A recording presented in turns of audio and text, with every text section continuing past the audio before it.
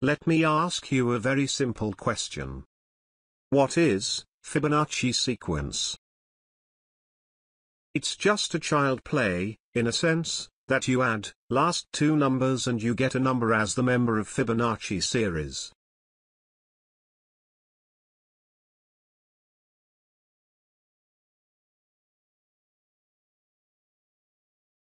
It's an infinite series, with numbers like 0, 1, 1, 2, 3, 5, 8, 13, 21 and so on.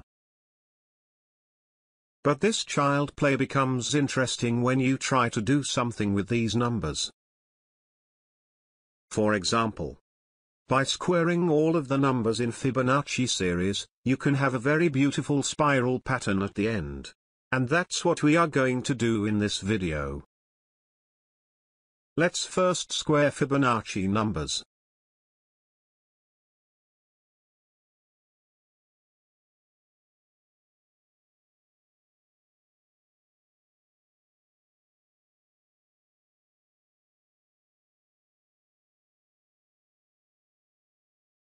And we get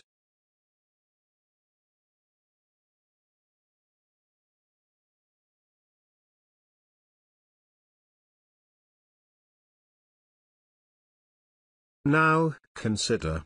These are the sizes of real squares like shapes.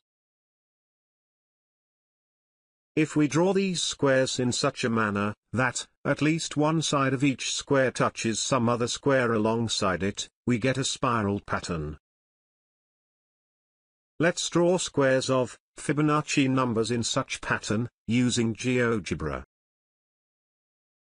In Geogebra, we'll draw a square of 1, first, using 1 unit of grid.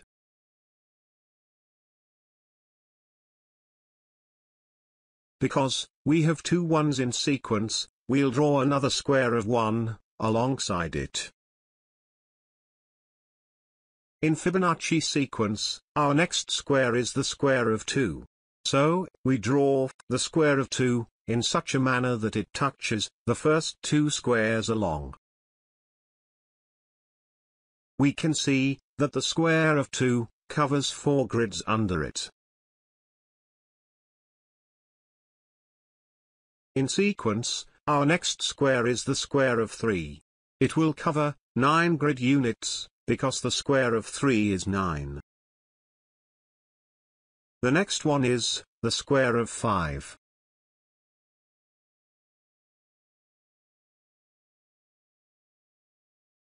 So, following the sequence, we can draw as many squares as we like.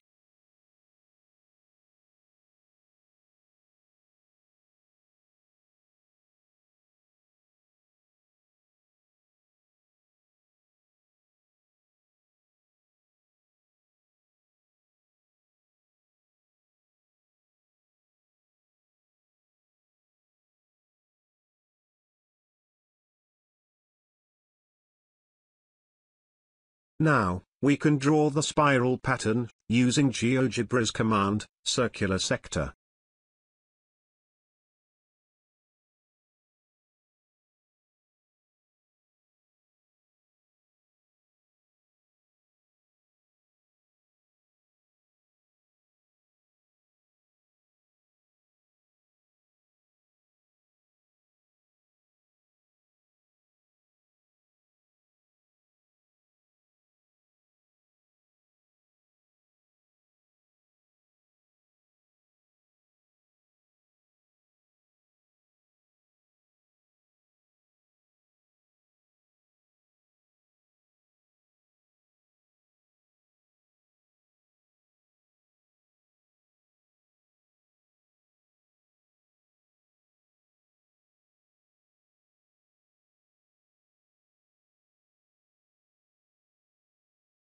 Another interesting point about this pattern is that it's a very famous pattern, regarding its ratios.